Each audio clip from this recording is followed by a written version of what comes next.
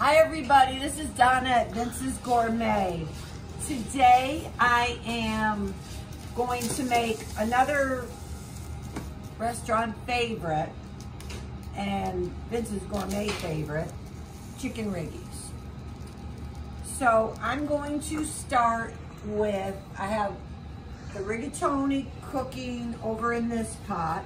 And I'm gonna start with pancetta. I've got about maybe a maybe a half-pound piece right here that I'm going to dice and crisp up in this pan. So I have about 2 tablespoons of olive oil in here. And I'm gonna put the pancetta in and brown it up. And you can use prosciutto as well for this recipe. The way I'm making it is going to be a 1-pot dish.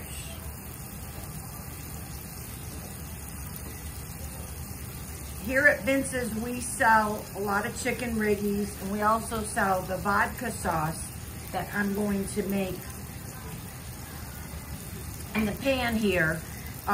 We sell that in our freezer case, as well as in the side case with all the cheeses.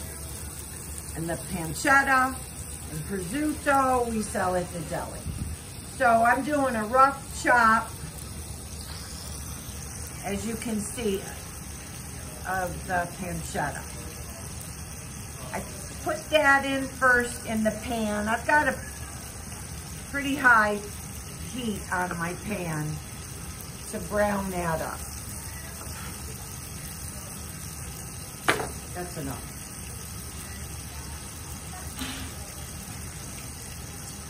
And next I'm going to stir my pasta. I'm gonna cook the rigatoni little under al dente because I'm gonna add it to this pot later. So then fresh garlic. I'm cooking about a little over a pound of chicken. So I'm gonna say 1 to 2 cloves of garlic. If you like garlic, add a little bit more if you love garlic. You can use your garlic press. I use a knife. I like to use fresh garlic as opposed to the garlic and oil. But if you like the garlic and oil and it's more convenient, we sell that here as well. And you can also roast your garlic and keep it in the refrigerator and use that. So I'm gonna keep that on the side for a minute. And the pancetta is browning up. And next I'm going to turn up the heat a little because the temperature will go down in the pan as I put the chicken in. So I'm using chicken breast. And I'm just gonna trim it up a little bit, and then I'm going to do bite-sized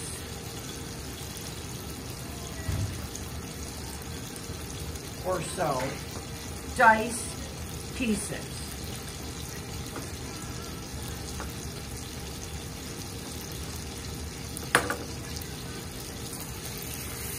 Throw it in.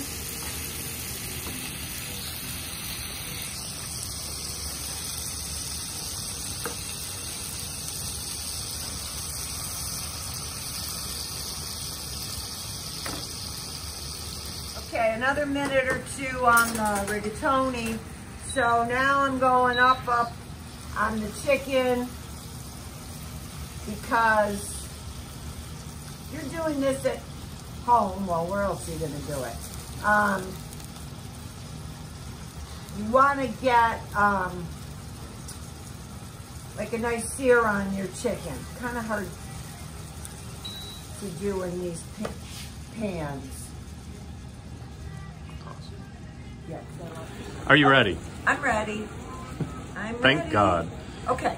So while that chicken is cooking, I'm going to drain the pasta into this bowl. Again, remember, it's undercooked. And that's how I want it. That's all good. So again, I'm back to the chicken. So I've got my garlic waiting on the side.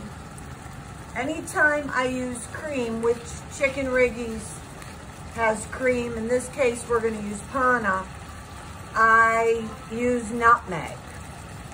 That's about half a teaspoon. And I'm going to put pepper in. And remember, when you're using salt and pepper, you want to have, or any seasonings, you want to have spoons nearby so you can taste as you go.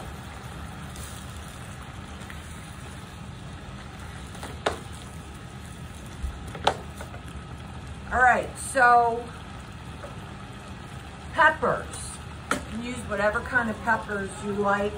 I'm using sweet peppers and hot peppers. Half a cup of sweet, and I'm just going to, these are sliced in the jar. Just gonna rough chop these. You don't have to, you can put them in slice. Again, preference. And then hot pepper, according to what you know, how hot you want it. I'm gonna put the garlic in now because it's not gonna burn. That's why I didn't put it in earlier. And I'm still on high heat over here. So that was a cup of hot peppers.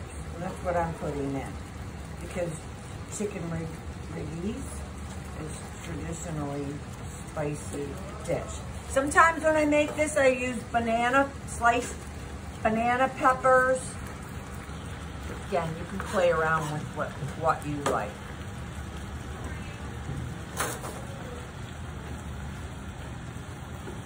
So this chicken is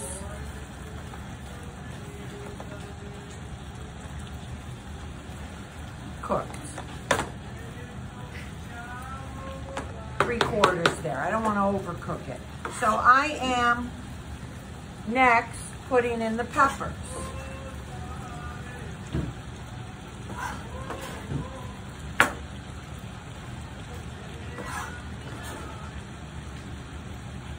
Whoa. And then this is vodka. What I didn't drink, I'm putting in there. You know, you don't need to use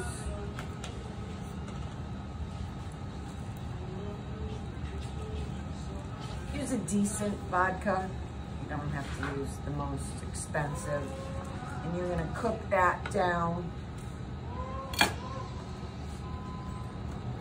for a couple of minutes.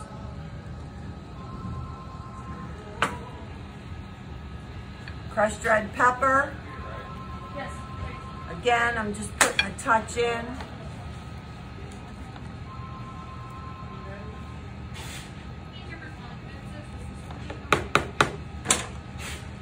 And then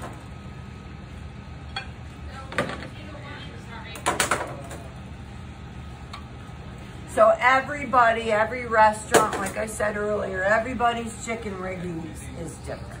Everybody. Some use crushed tomatoes, and when I teach this class, which is an extremely popular class, I tell everybody, you can use crushed tomatoes, you can use diced tomatoes, you know, it's all about what you like. What we do here when we make the vodka sauce is we use the panna, the cooking cream that you're all familiar with by now, and tomato paste. So what I'm going to do is, this is a 6-ounce can. I'm taking 4 ounces or a quarter, half a cup, and mixing it all in. Just tossing it all after I let that vodka cook off, the alcohol cook off a little bit, a couple minutes, and I'm making, so you can add more tomato paste if you want it more concentrated or less. That 4 ounces seems to work pretty well with this amount of chicken. And I always have chicken broth or stock nearby, and I'll show you why later. So I just mix that all in.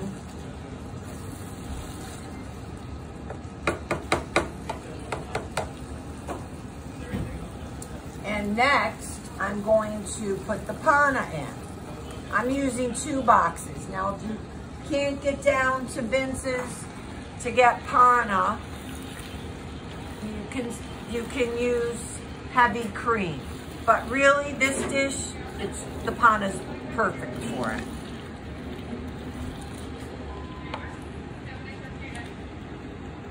Two boxes, which is, I'll tell you later, I can't remember, 1.5 cups, something like that. So basically what we're doing is we're making the vodka sauce right in the pan.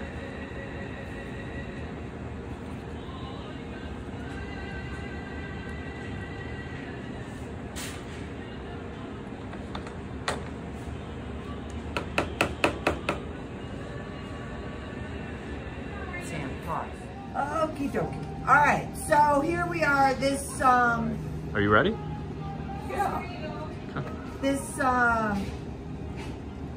chicken Riggies is cooking away. And the last thing I'm going to add is the pasta. This was a pound of chicken, and I'm going to add in cooked about 1/2 pound of rigatoni. You can switch it up if you don't like rigatoni. Pastina? No, not pastina.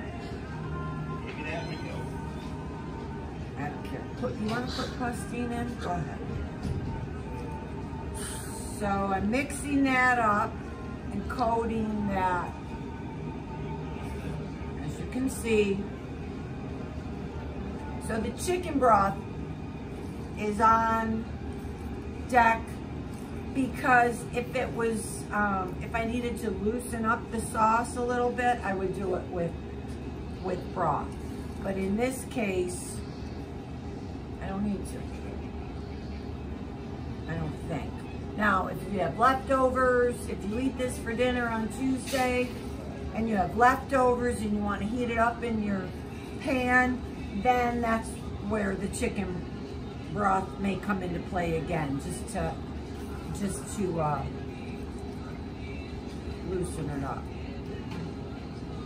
Loosen it. And there it is. It's that simple. Everybody asked in the class for some grated cheese. I usually don't put it in with this recipe, but I will now. So you can mix it in.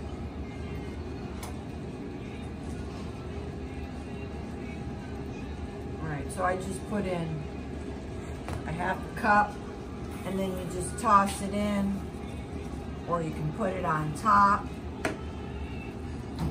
This is enough to, that was 1 pound of chicken. You can see how much this made and how many people this will feed.